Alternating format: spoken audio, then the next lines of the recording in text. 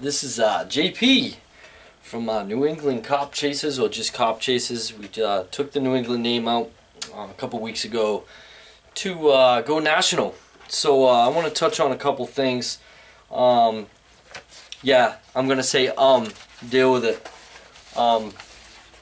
This is a lawsuit filed against a hate group in town. I don't know if y'all know, I've been being chased and hunted down by a couple of hate groups. This past summer, I dealt with the Fraternal Order of the Blue Line, Blue Lives Matter, and various other hate groups. It's crazy. It's crazy weird in New Hampshire because there's like multiple groups of activists that do various different things, and they do this on their own. And I've been kind of collectivized in general to be part of these, particularly the Free Stater. That's why you hear a lot of my videos, I'm not a Free Stater, not a Free Stater, because a lot of the law enforcement have a persona that attaches themselves to the Free Staters. In fact, I have a video coming soon that's going to be available in an interview with a detective on an arrest I had back in the summer. But anyways, I want to point out how far police supporters will go to target someone when they know they're in the wrong. In this case, this is an ex parte order filed, which I won, by the way. And I'll give you the case number. It's Hillsborough Superior Court, Southern District, 213-2018-CV-00070. It's Matt Phillips, JP, versus 8th Circuit Court, Family Division, Keene, Administrative Office of Courts, and a hate group called Stop Free Keene. This stems from a bunch of these idiots going to a family hearing. Let's see if I can actually get the layout of it to see if I can actually read it open. If I can actually open the stupid thing. My PDFs have been really strange lately. After I downloaded an update on Windows 10. I'm not as computer savvy as most, but I'll read what I can from the order. And I still can't see it. This sucks because the way it came out. Well, I gave you the thing anyway. Anyways, these people showed up at a family hearing, which was a final hearing. In New Hampshire, they do not have custody here in New Hampshire. They have parenting time and parental responsibility and residential responsibility. It's kind of like a general way of politically handling the emotional stress of custody. So they don't have custody here. The law is both parents get 50-50 custody, unless there is a legitimate concern, and according to the law, the other party only has to produce clear and convincing evidence, not reasonable doubt. So, you know, it's just basically who the judge believes and who he doesn't believe, with the stories of retaliatory behavior going between two parents. And this was a 3-year fight.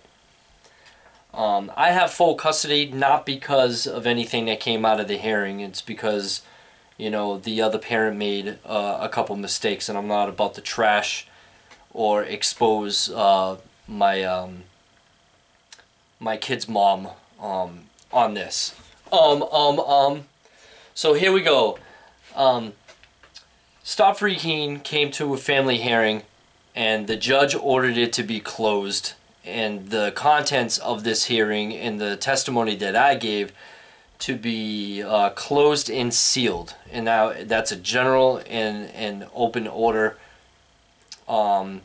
so ordered, that means it can't be changed. It can't be open or anything, because it was like 13 years of medical history, diagnoses, medications and stuff. I got a bad bump on my head back in 2005. I got hurt really bad. The contents of that I'm not about to share because I won't get into that, but I had a head injury. I have a traumatic brain injury, and it took a while to recover. The reason why I have so much energy all the time at my age, and I don't look nowhere near 43, is because of this head injury. It ended up being more than a gift than an ailment. So in retrospect to that, the judge granted my order for it to be sealed because it followed confidentiality rights, and the law agreed. Well, in error, the 8th District Court Keene gave these idiots the sealed copy, an unredacted copy to the CD. And in this CD had a lot of private information in it, and they plastered it all over their website. Well, they got in trouble for it. I've sued them, and they were found at fault for violating the law. And this 3-page thing, I can't really see it. I don't know if you guys can see, but it came out very blurry. But I gave you the case number. It's Phillips versus Stop Free Keene and Family Division Keene Administrative Order. These people have been going after a local group called Free Keene that was founded by Ian Freeman, formerly known as Ian Bernard, who runs Free Talk Live, which is an internationally known online radio personality and podcast. I've been on the show a few times. Ian is a friend of mine. It's more like an activism brother because we've bumped heads too. But for the most part, we get along, and we still do some stuff together. I was there 2 weeks ago. Just chilling out. But anyways, I spoke at Keene Convention with with a lot of people from the Free State Project a few years ago, and the year before that. I believe it was before the Pumpkin Fest riots of Keene. That was the last year I think we had it. I'm not sure. That's basically how and when all this stuff started going on. Well, this hate group started targeting me furiously. Their page is filled with all kinds of hate spiel, and they followed me. They have followed me to my kids' school. They've made false complaints with the police department. They've called DCYF multiple times. And the list goes on and on. They were in trouble for doctoring a false birth certificate a couple of years ago, and they were made to take it down, or charges were going to be pressed. But the 8th District Court, the 8th District Court Keene was in trouble too, and there's an ongoing lawsuit active, and I'm being represented in that case as we speak, and that's about to drop very, very soon. But I want to touch on not the facts of these, but more of the lines of how fanatic these cop lovers are, and how far are they willing to go to target people for the sake of their loved ones. And I want to share with you that they have a different look at what cops are. I cannot find the video, but there was this judge that read off something like 172. I tried to find it right before I got on, but I want to make it quick. She read 172 letters of recommendation after convicting this cop of beating the living daylights out of a young black man. I think he was 13 years old. I think it was in like North Carolina or something. And she pointed out something extremely, extremely important. These letters said he started a boxing club for needy kids. He volunteered at the food pantry weekly. During Thanksgiving and Christmas, he gave away free toys, turkey. Him and his wife even cooked at the food pantry. So it's like one of those things where they have a different look at these cops, a totally different look at these police officers. See if I can get the story here. Got the story here. Let's read it. It says, this man has been a mogul and pillar of his community for 16 years on the force. Yet, he beat up a 12-year-old black kid to the point where he put him into the hospital, all because the young black man didn't want to show his ID. And that's where the point I'm trying to make. The point I'm trying to make is these supporters, what they see and what is on the street on our videos are two different people. And that's the thing. Do they have split personalities? Do they carry their anger from their home out onto the street and take it out with not being impartial, with extreme bias, extreme prejudice, violating pretty much every right that you have when they are in fact underneath you? They take an oath. That oath says they're under the jurisdiction of the public. And they are subject to extreme scrutiny. When will it stop? When more people watch them. That's when it will stop. Now, Keene, these guys are like, I mean, from the rest of the country, I can like almost get face to face with these guys and literally say, F you, right to their face, like the full word. I have children present, so I don't want to swear. So that's basically it. These guys have been watched by the Free Staters, watched by Free Keene, watched by the Free State Project and other activists like Robin Hood of Keene, Keene Cop Block, Keene Peaceful Streets, you know, groups like that for 7-8 years now. And I've been plugging at it for about 5 at least, pretty much every Thursday, Friday, and Saturday. And one of the biggest things, my pet peeves, is the open container thing, because these guys, this is a college town. These guys make $32,000 a month just in fines alone, going after these college kids, because they know, and it's funny, they write these tickets and charge these guys with underage just before vacation, so they know they set the court dates up during the vacation, so if they don't show up the court date, they have to pay the fine. And most of these kids live in Connecticut, Maine, Rhode Island, Vermont, so they're not going to come back for the court date. Of course, they're just going to pay it. They're not going to appeal it, no matter if it's bogus or not. So that leads to the question of you know, quotas. They don't have quotas. They're banned and illegal in New Hampshire, but there's other things like the ACEALA, which is the ACALIA, they call it, accreditation process, where if they write the most tickets and get the most DUI stops, they get like this grant from the ACEALA. In fact, some of these police departments put the sticker and they get rated by stars, and the sticker will have like 2 gold stars, 3 gold stars, 4 gold stars, whatever they ranked that year for the accreditation. So that in itself is promoting a quota. And that's how they get around, you know, the quoting law. So here we go with the whole, you know, family thing.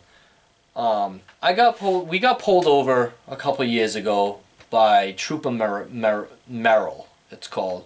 See if I can find the video so I could give the people on here a description. We got pulled over, and this guy was lying about seeing a red and blue light. I don't know, many of my fans probably know exactly what I'm talking about because it's just a bogus call. It's the stupidest thing I've ever heard. And then when he couldn't get his way around me, because I wouldn't even let his mouth open about the blue and red light, he said he pulled us over for swerving. Or rather, he said he pulled up for swerving, and then he made up the blue and red light thing. Well, anyways, to make a long story short, his wife actually got in touch with us on the comment section, which was pretty bizarre. I thought it was bizarre, to say the least, because I've never been approached by, you know, an immediate family member. But if you guys don't know, when you file a complaint on a police officer or a public official in New Hampshire, it's illegal for them to retaliate. It's actually a law here in New Hampshire. They can't retaliate in any way. They can't be biased in any way, or they can get in pretty serious trouble, and that's even through third party. But I actually commended the lady because it's his, you know, she only sees the husband part of what he does.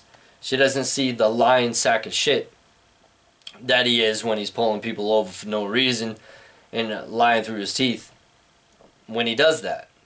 And how come I can't find this video? I like literally scrolled through like 27 videos here and I cannot find it. Oh, here it is. The description is state cop lies to justify a stop on popular cop blockers, because at the time we're part of New Hampshire Regional Cop Block, which we are no longer a part of. It basically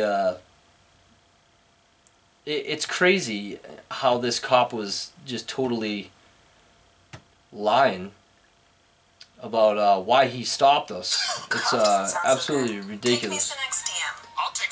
Super ridiculous. Sorry about the ad. I tried to skip this, but this is the cop.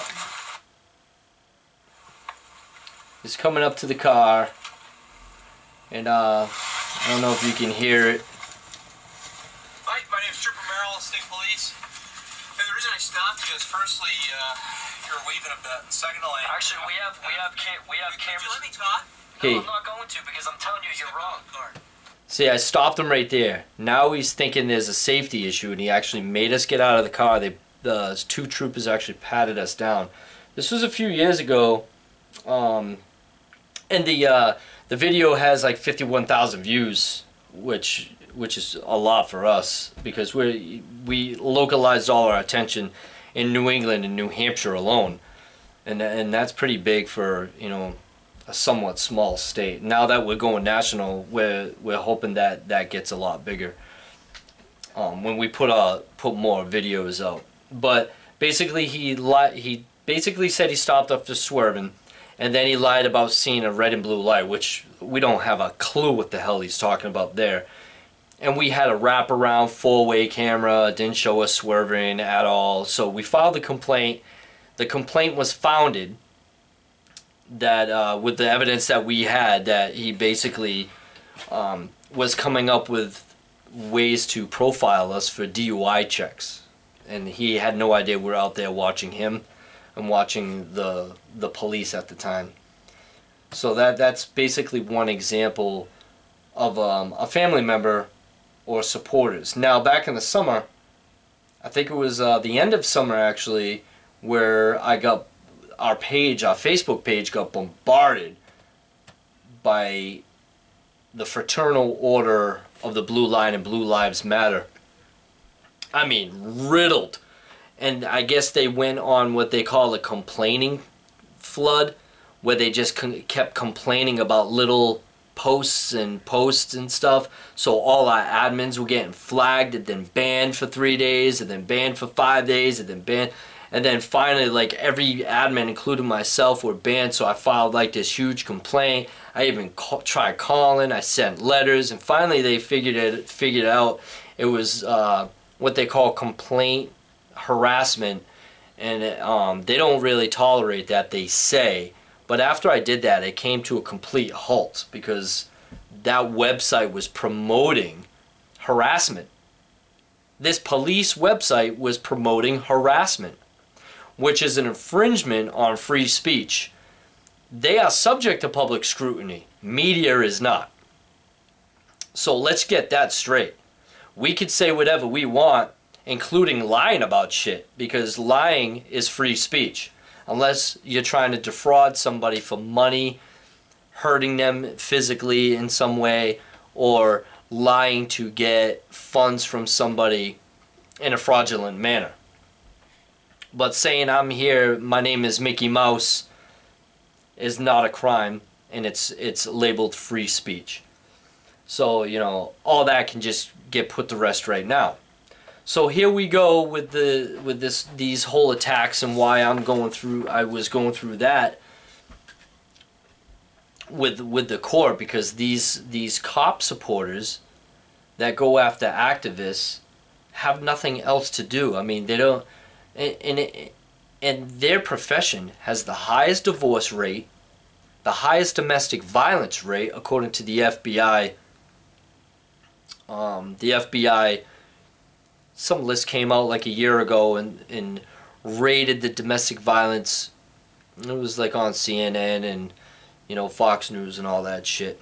I'm not about linking, but I'm about talking. So just deal with, oh, I want to see links, I want to see that, because people are like obsessed with information on the internet, even though like 98.9% of it's bullshit. I experienced this on the street, head on.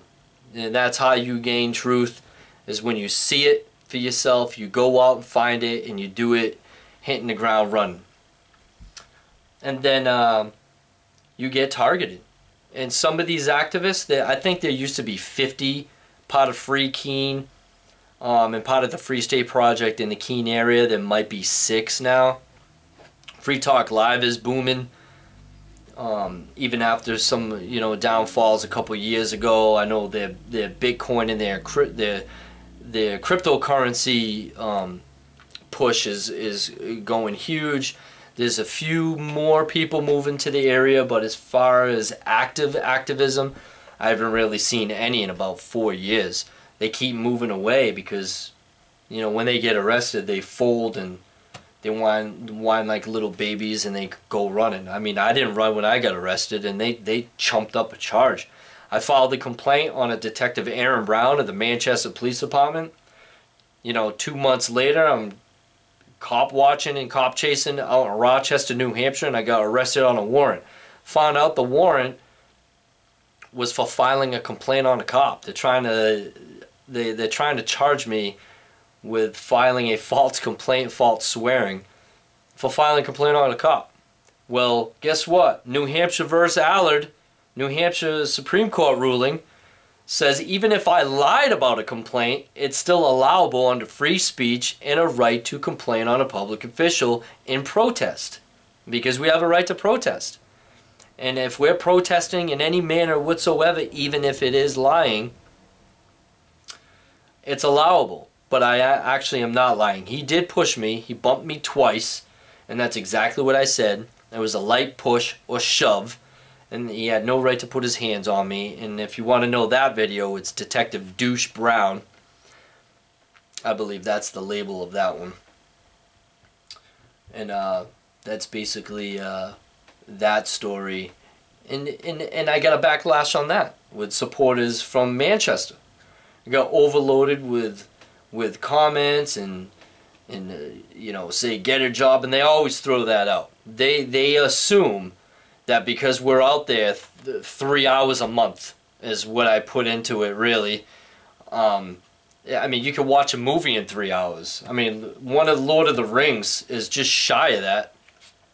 So, you know, I guess watching a movie means they don't have a job, right? If you see them at like KFC somewhere, they must not have jobs because, you know, they're out enjoying.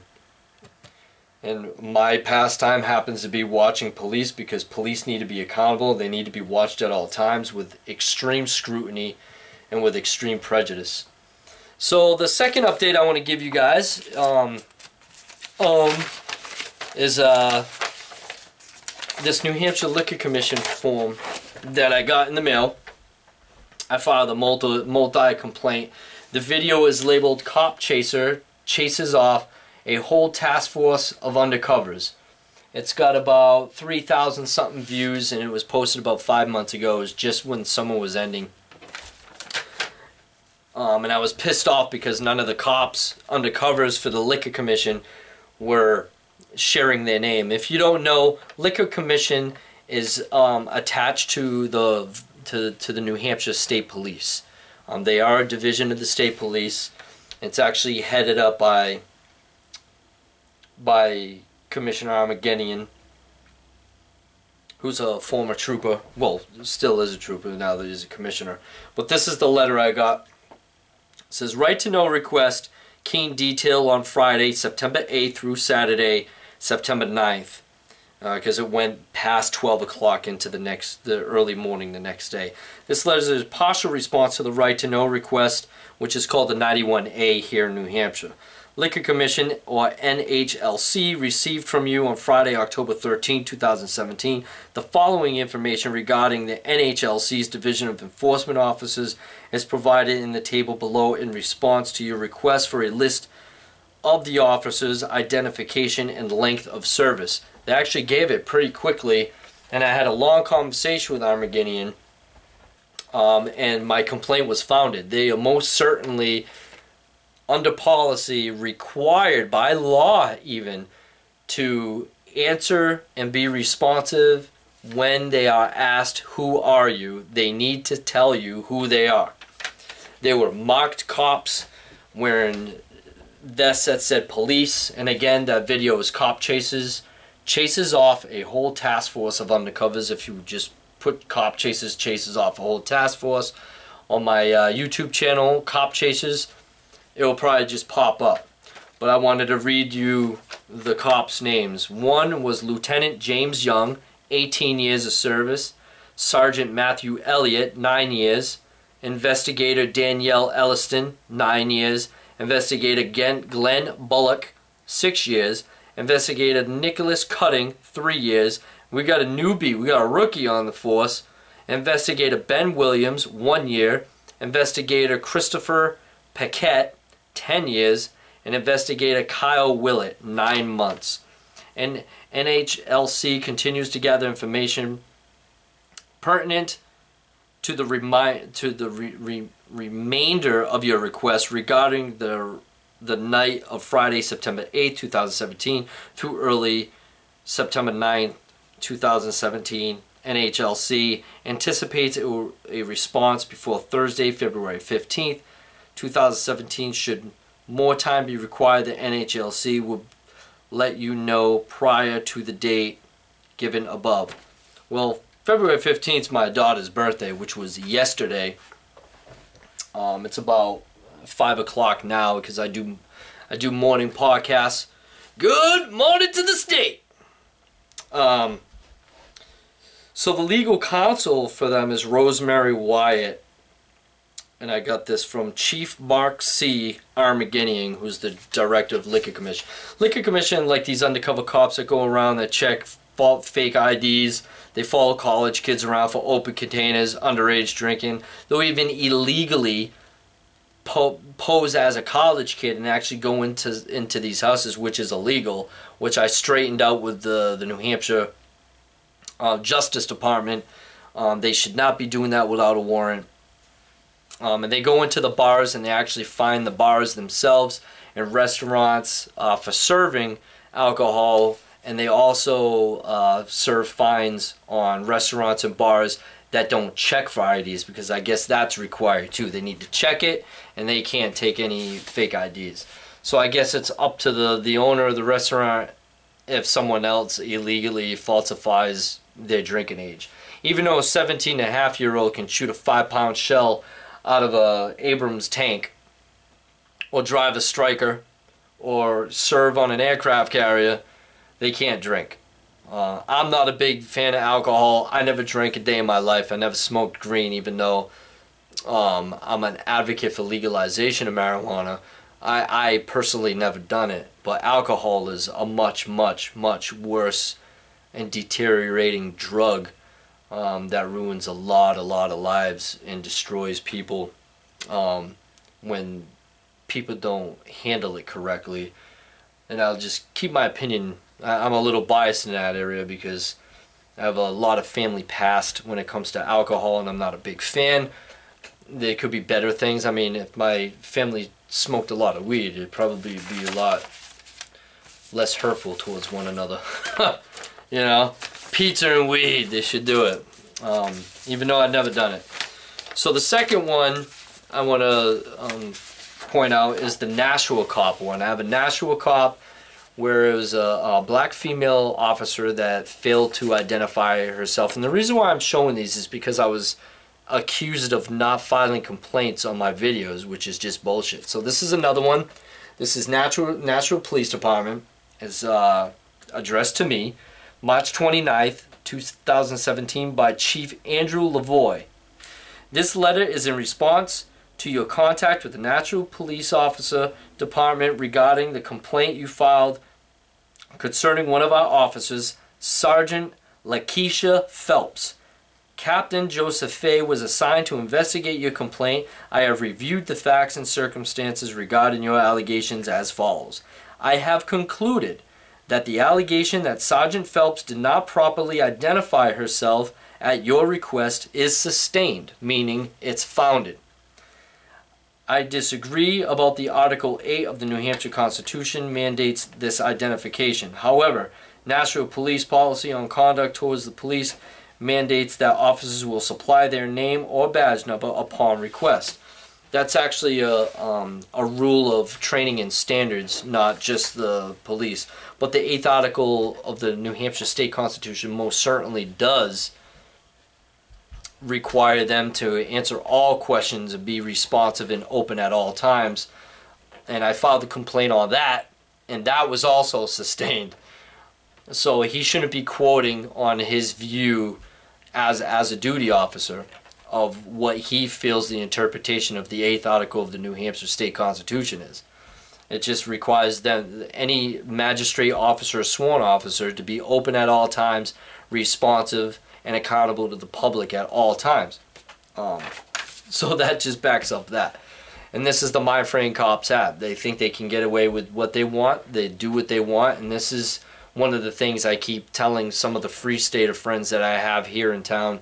They're like, well, the law says they have to do blah, blah, blah, blah. Listen, I'll put this out right now. Cops don't give a flying shit what the law is. That's why 79 people have been shot unarmed since January. It's a reason why 4,986 people unarmed have been killed the past 2 years. There's a reason why 82,000 people have been brutalized for no reason at all, but just merely speaking their voice in protest. We have a right to protest even in the midst of a detainment, even in the midst of an arrest. Period. So all you blue line cop suckers and bootlickers and nooblets can read Texas versus Hill, Glick versus Cuniff, and see what your law says.